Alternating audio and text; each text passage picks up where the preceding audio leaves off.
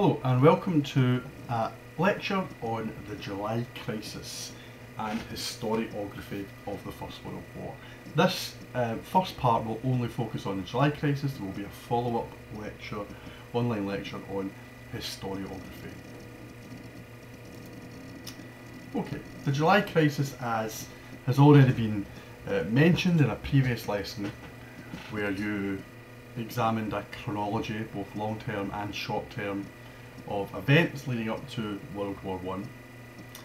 The July Crisis is the short-term cause of the First World War, and the dates that we will examine when we talk about this July Crisis actually begin in June and end in August. So we're looking at the 20th of June through until the 6th of August 1914.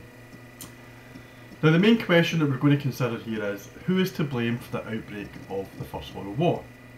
We have examined the long-term factors that might explain that perhaps Germany was responsible for the outbreak of war because of a more aggressive foreign policy from roughly 1890 onwards. Or perhaps Germany felt she had to go to war in 1914 not for aggressive reasons but for defensive reasons, because she had been unfairly encircled by other European powers. These long-term factors are very important, but historians also need to focus on the short-term factors that explain exactly why war breaks out in 1914. Long-term factors are useful in terms of maybe explaining why certain parties acted in a certain way in this July Crisis, but the July Crisis itself is complicated and throws up a number of issues that we're going to explore that could have resulted in war perhaps not taking place. So the long-term factors didn't necessarily have to lead to war. Okay, we will come back to this Germany declares war in a second. Okay, the class that I'm going to, or this lesson I'm going to focus on is mainly going to focus on Germany, because Germany have been our kind of country of choice to examine the events that lead to World War I. But the nature of the assessment that you have to do, whether it be an essay or a presentation, you have to look at contrasting views. So we've looked at contrasting views in terms of who is to blame for World War I from the long-term perspective, so Germany and Weltpolitik or other powers and encirclement of Germany. And now we're going to look at a similar argument with the short term. Now, there are historians that we will encounter in a future lesson, right, when we study historiography. One historian called John Roll, who argues that Germany were to blame for the outbreak of World War I, and German actions during the July Crisis support the view that Germany was to blame. You're going to watch a documentary video at the end of this lesson. The historians that you will encounter in this documentary, Max Hastings, Hugh Strachan, Annika Mombauer, and also John Roll, they all take the view that Germany is mostly to blame for events during the July Crisis, and it's Germany who pushes for war. But there is an alternative historical interpretation, sometimes referred to as collective responsibility, that blames all of Europe's major powers, and some of the minor powers if we include Serbia as well. And therefore it is unfair to blame Germany for the outbreak of war during the July Crisis alone. One such historian is Christopher Clark, and you will get an opportunity to hear and read some of Clark's work in a future lesson. In this short presentation, we will look at two key pieces of evidence, primary source evidence, that you will have to apply in your assessment, whether it be a presentation or an essay. One of these pieces of evidence will argue that maybe Germany was to blame, the other piece of evidence may lay the blame more so at Russia. So when you are answering a question, who was to blame for the outbreak of World War I from a short-term perspective, from the 1914 July Crisis perspective, there might be some evidence that points to Germany, there might be some evidence that points to Russia. There might be also evidence that points to Serbia and to Austria-Hungary. The site of the event that sparks World War I is in the Balkans. Now, I've already made some reference to the Balkans. You've already looked at some online maps of this part of Europe. Very complicated part of Europe, lots of countries. In 1912, 1913, we have less countries in this part of the world than we do now, right? The Balkan region has basically split into 7 different countries, some of which are disputed, since the wars in Yugoslavia in the late or mid-1990s into the early 2000s. We are interested here really just in 3 areas. The site, that place where the war, you could argue, begins because of the event that takes place, is in what is now Bosnia-Herzegovina. Bosnia, as you know, was independent until 1908, then it was annexed by this country, Austria-Hungary, hence why all of this colour here, the light blue, is over Bosnia and Austria. This is the Habsburg Empire. So Sarajevo is in Bosnia, but it's at this point controlled by Austria-Hungary. The European power that would quite like control over Bosnia, because there's a large Serbian population within Bosnia-Herzegovina, is Serbia. And here's the capital of Serbia, Belgrade. The Serbs are going to be accused of starting the process of World War I by sponsoring either terrorists or freedom fighters to assassinate the Archduke Franz Ferdinand, which we'll look at in a second, in Sarajevo in June 1914. Serbia, if they were guilty, therefore has to take some responsibility for the outbreak of the war. There's one final country in the Balkan region, just part of this country is in the Balkan region, and that is Russia, who you can see here. Russia had great influence over many of these Balkan nations, especially Bulgaria, and Russia saw itself as being the protector of Slavonic nations, and that would include Bulgarians and Serbians and Montenegrins and so on and so forth. Therefore, Russia would, in 1914, have a critical say in how events would develop after the assassination of Franz Ferdinand. From this map here, there is no Germany on the scene, there's no France, there's no Britain, and for the British in particular, there was a real sense that what was going on within the Balkans had absolutely nothing to do with Britain or British foreign policy, which primarily focused on Britain's overseas empire in Africa and Asia. So, let's get to the timeline of events that explains what happens in most of the month of July that eventually leads to war at the start of August 1914. As you know now, 28th of June 1914 is when this event that will eventually reverberate around the world, the assassination of Archduke Franz Ferdinand, takes place. And what basically happens is Archduke Franz Ferdinand arrives in 1914, June 28th, in Sarajevo, basically as a friend to the Bosnians. He sees himself as being a kind of ally of this part of the Austrian-Hungarian Empire. He is basically going to see military manoeuvres. It was his wedding anniversary, this was his kind of holiday, if you like, away from Vienna. He goes with his wife, and there are crowds out cheering and celebrating this royal couple's arrival in the city.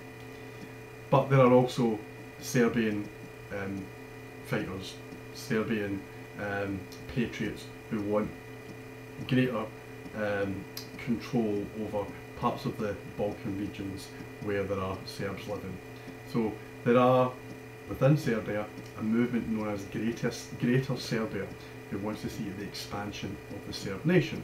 So those people who were in the crowd intent on assassinating Franz Ferdinand will become, to some extent, the culprits who we associate with those who instigate what will eventually become this key event in the outbreak of World War I. So these people are, first of all, Kabrinovic. Kabrinovic is the first individual who tries to throw a bomb at Franz Ferdinand's entourage.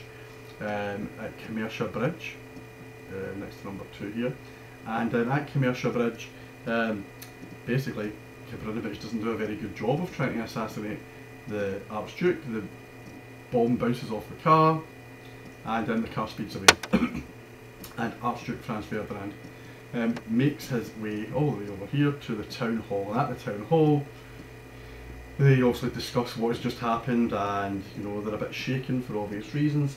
They plan to go and visit the people who actually had been hurt when this bomb had been thrown. So they're going to do their bit to show that they are concerned for local Sarajevians who have been injured by this bomb.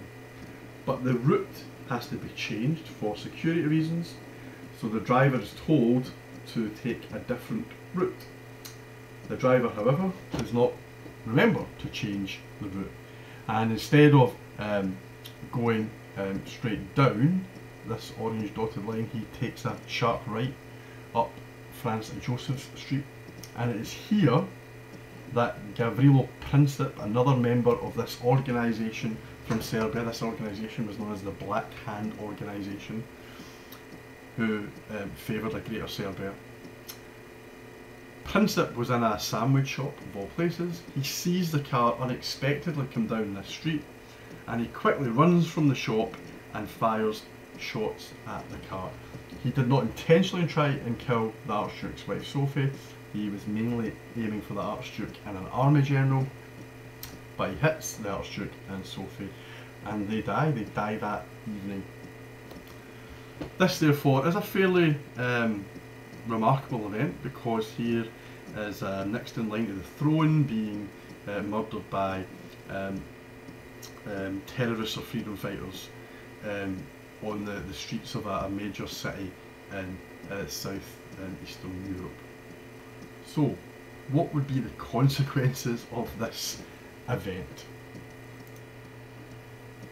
Well, the Austrians are offended, naturally, by this, and they blame the Serbs. They blame the Serbian government, even though there's no real evidence at this point that the Serbian government has anything to do with this assassination. There is a position taken in Austria that it was clearly the Serbian government who funded, or the Serbian military who funded these young, idealistic Serbs who come in and carry out this attack on the Archduke. Austria would quite like to punish the Serbs, and the best way to punish the Serbs would be to basically invade them, teach them a lesson, and that would be the end of it. It would be good for Austrian morale. It would be good for the Austrians to demonstrate that they are still a major power and that they can defeat a growing power like Serbia. However, Austria, for obvious reasons, has to act cautiously, and that obvious reason is because of the pre-existing alliance system that is already in place, and you are aware of what this alliance system is because we spoke about it in the German foreign policy class in great detail. So, what really is the main concern of the Austrians? Well, the main concern is Russia. What about Russia? If Serbia are punished by the Austrians, will the Russians intervene? So that's what the Serbs are conscious of. There are some that's what the Austrians are conscious of, sorry. There are some members of the Austrian government who are really keen on war. The Emperor of Austria-Hungary,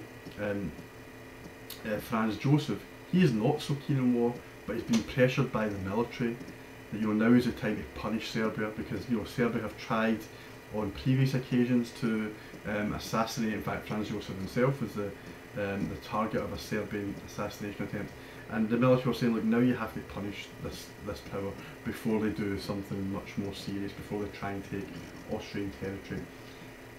So, just to, I guess, provide a guarantee that if Russia did get involved, Austria had the support of their ally, envoy Count Hoyos is sent to Berlin to discuss whether or not Germany would back Austria in a war with Serbia. Not with a war with Russia, but a war with Serbia. Now the Kaiser is the person that Count Hoyos meets initially, and the Kaiser is quite happy to state that he gives his support to Austria if they decide to go to war with Serbia. Now the blank check source is a source that you have to examine in your assessment, right? This is a mandatory source. There is a version of this in the course booklet, and there's also a version of the blank check source on the My City page where it says the July crisis. But here's a little summary of it here, and these are to some extent the key words from the blank check, where the Kaiser tells his Chancellor Bethmann Hollweg to write up a response that can be then sent back to Emperor Franz Joseph in Vienna. And what Bethmann Hollweg writes, what the Kaiser has agreed to basically is, finally, as far as concerns Serbia, His Majesty, so that's the Kaiser, cannot interfere in the dispute now going on between Austria-Hungary and Serbia, as it is a matter not within his competence. We say, look, you have to make the decision here. However, and this is the bit that's in bold, the Emperor Francis Joseph may, however, rest assured that His Majesty, the Kaiser, will faithfully stand by Austria-Hungary as is required by the obligations of his alliance and of his ancient friendship. Here is the guarantee of German support if Austria goes to war with Serbia, and if the Austrians need assistance, Germany is willing to provide that assistance.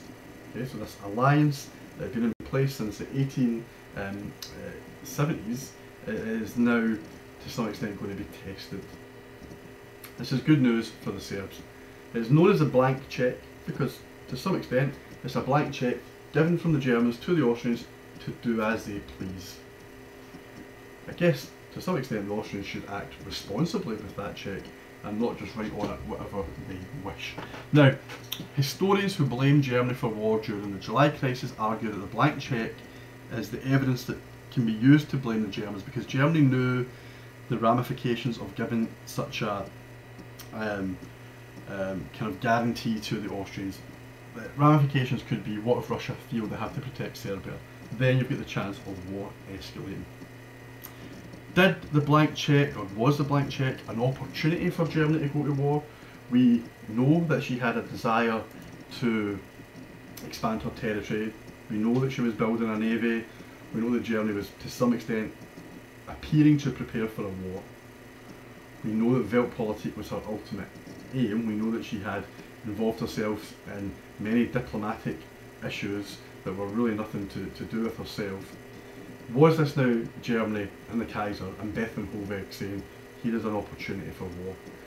Those who blame Germany say yes, other historians say no, it's not. All that the Kaiser and Bethmann Hollweg were doing, with the backing of the German military, was allowing for Austria to punish Serbia. And therefore what the Kaiser is really thinking about here, what Bethmann Hollweg is really thinking about here, is not a world war, not a European war, but a local war, and that local war was between Austria-Hungary and Serbia. The Germans could not afford their only ally to lose face, and they could not afford their only ally perhaps to be defeated by Serbia now or in the future. So to some extent the Kaiser has got little choice but to give this support, otherwise they would be completely alienated and isolated. The Germans are to some extent shackled to the Austrians.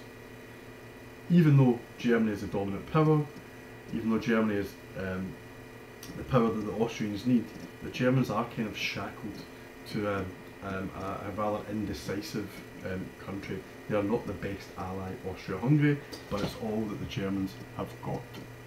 Now, that's quite early on in the July crisis, right? That's the 5th and 6th of July. Austria does not issue an ultimatum to Serbia until the 23rd of July. Now, we will look at a little summary of this in a second, but how do we explain the dates? How do we explain this kind of lull in proceedings? Well, there's two main reasons. One is that the Austrian-Hungarian Empire is a very complex empire, and the other name in the empire, the Hungary part, had some opportunity to voice their concerns about a war. The Prime Minister of Hungary, Count Tiso, was worried that if there was a war and the Serbs were able to, inflict damage on Austria-Hungary, then it might actually lead to the ultimate dissolution of the Habsburg Empire.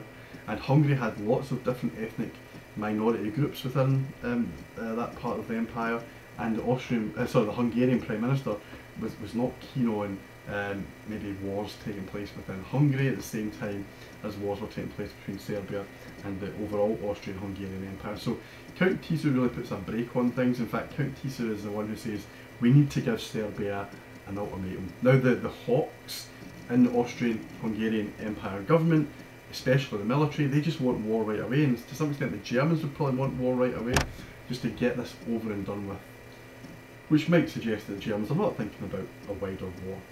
The other reason as to why the ultimatum to Serbia is delayed is because on the 20th of July, the French President Raymond Poincaré was visiting St. Petersburg in Russia on a state visit, and there was a concern that if this was sent out, let's say on the 18th or the 19th of July, then the Russians and the French could get together in Russia and formulate a concerted and kind of united response to this ultimatum.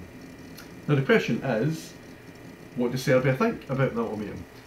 There is a full text of the ultimatum in the My City page on the July crisis, but here's a little summary of it just so you know. Serbia must end all anti-Austrian agitation. This went even as far as the Austrian school system were basically told you can't be anti-Austrian in anything that you write. Number 2, they must punish any Serbian official involved in the murder of Franz Ferdinand. And number 3, this was the one issue that really denied the chances of this ultimatum being accepted by the Serbs. The Austrians must be allowed to join the investigation into who was responsible for this assassination in Serbia, so i.e. Austrian police in Serbia, and the Serbs refused that. That would be an infringement of their sovereignty. So Austria now has the opportunity to declare war, which is what the hawks in the Austrian army wanted. Count Tiso kind of loses out here as a result of the Serbian rejection. To be honest, it was highly unlikely that they would accept it, and the British Foreign Secretary Edward Grey, he thought this was an incredibly tough and very severe ultimatum. There are some historians who have speculated that maybe Germany and the German military, led by General von Moltke, was pushing the Austrians further, make this a more severe ultimatum, in the hope that Serbia would reject it, and then maybe Germany could get involved in a war that some German generals had wanted for a long time, that Weltpolitik could eventually get underway by force because it hadn't been achieved through other means at this point. This does lead us to another question. Who really is making decisions within Germany at this point? Is it the Kaiser? Is it Bethmann Hollweg? Is it the military? The Austrians themselves weren't so sure. And this point is raised in the video that you're going to watch, where the historians are discussing the blank check, and they do raise this question: who rules in Germany? There is definitely confusion in the summer of 1914. So on the 20th of July, Austria-Hungary declare war on Serbia. They fire shells over the border into Serbia.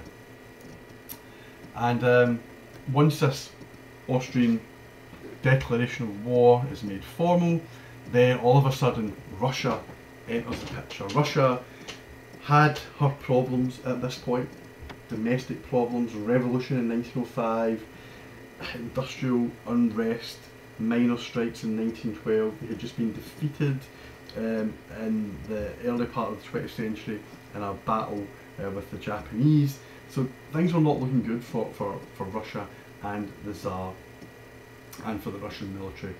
Now, what had kind of happened in 1913, early 1914 within Russia, in an attempt to overcome some of these domestic problems, the Russian government really emphasised the importance of pan-Slavism.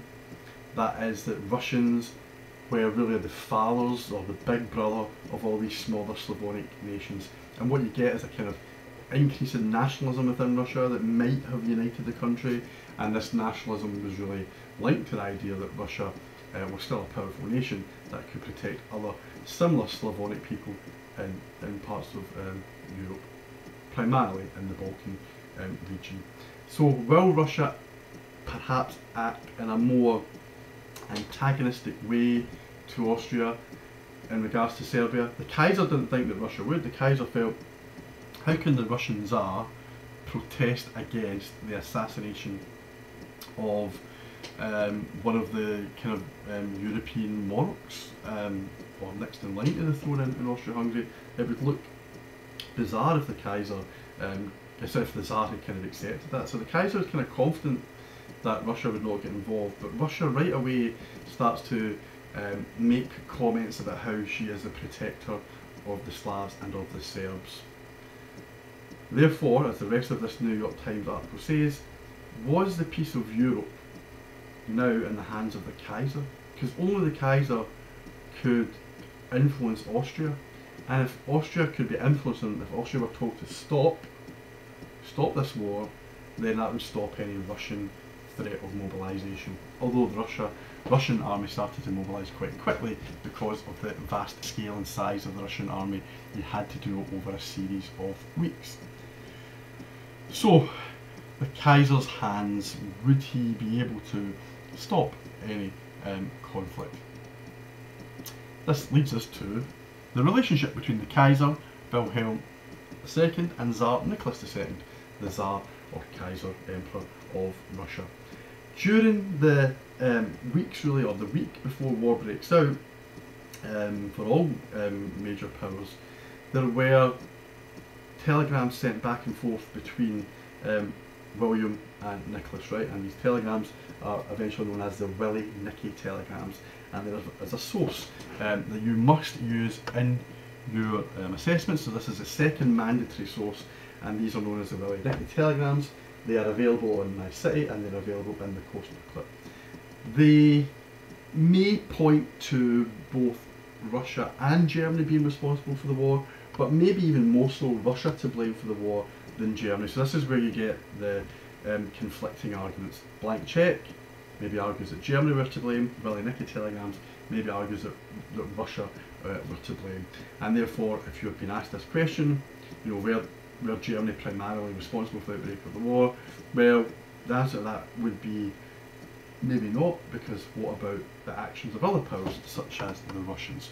What was the content of the Willie-Nicky telegrams? Well, they start off fairly nicely, and they start off in the latter part of July, but as we get closer and closer to August, they're kind of less courteous, if you like. So this is maybe evidence that Russia are responsible for what was going on. Now, remember, did Russia really have to get involved in the crisis over Franz Ferdinand? If Austria declared war on Serbia, did the Russians really have to mobilise their forces? Always bear that in mind when we think about blaming the Germans. So here is the first telegram. Kaiser to the Tsar, July 30th. When I say the first, there had been other ones. I mean the first one we're going to examine. You can read the earlier ones in your own time, because as I said, they're on My City. So what we get in this little telegram here is that the Kaiser is trying to make clear that the Russian desire to mobilise their army is a bad move. So in the third line down, the Kaiser draws attention, or tries to draw the Tsar's attention to the fact that it's a very dangerous, with grave consequences, dangerous move to mobilise the army. And what basically the Kaiser says, he says, Austria has only mobilised against Serbia and only a part of her army, and Austria were entitled to do that because, you know, their next in line to the throne had been killed. Even if there wasn't clear evidence that Serbia, the Serbian government were involved, there was enough evidence to suggest that there must have been some link between the Serbian government or military to the assassins. So the Kaiser then goes on to say, if, as it is now the case, according to the communication by you and your government, that's the Russian government, Russia mobilises against Austria, my role as mediator that you kindly entrusted with me and which I accepted will be endangered if not ruined. So in the previous telegrams in the previous days, the Kaiser emphasised on a couple of occasions that he was trying to bring some type of resolution to the Austrian-Serbian conflict. The Kaiser said, look, I can't not let the Austrians do something because they have been wronged by Serbia. But the Kaiser looks like he's trying to keep this as a local war. Now, if he's trying to be a mediator, a negotiator, as he states, then it would give the impression that Germany's not looking to go to war in 1914. That in spite of the blank check, the Kaiser, as maybe a representative of the German state, is saying, look, we don't want war. We only want a local war, punish Serbia, and then so be it. The Kaiser finishes by saying, the whole weight of the decision lies solely on your shoulders, i.e. the Tsar's shoulders. He's the man who's got to decide whether it's peace or war. Kaiser's kind of saying, this has got nothing to do with you, don't get involved. Russia has not been offended in any way by the invasion of Serbia by Austria. And then the Tsar gets back to the Kaiser, following day, thank you heartily for your mediation. And then he says it's technically impossible to stop our military preparations. So he says, look, once we've started them, it's hard for us to stop them, right? Because we have such a large army that has to kind of come from quite far distances to prepare itself for war. And he says, so it's hard for us to stop our military preparations, which were obligatory owing to Austria's mobilisation. Now, Austria did mobilise. They didn't mobilise with the intention of invading Russia. They mobilised with the intention, obviously, of invading Serbia. The Tsar then says, we are far from wishing war. As long as the negotiations with Austria on Serbia's account are taking place, my troops shall not make any provocative action. I give you my solemn word for this. Well, that was not enough for the Kaiser. The Kaiser felt, once you had mobilised your army, and some of that mobilisation was along the border between Russia and Germany, not just between Russia and Austria-Hungary, then the Kaiser started to take the view that, wait a minute, Russians can't be trusted here. I'm doing my best to negotiate, and they're mobilising their army. But you could take those words where the Tsar says, I give you my solemn word, that he still wanted successful mediation between Austria and Serbia.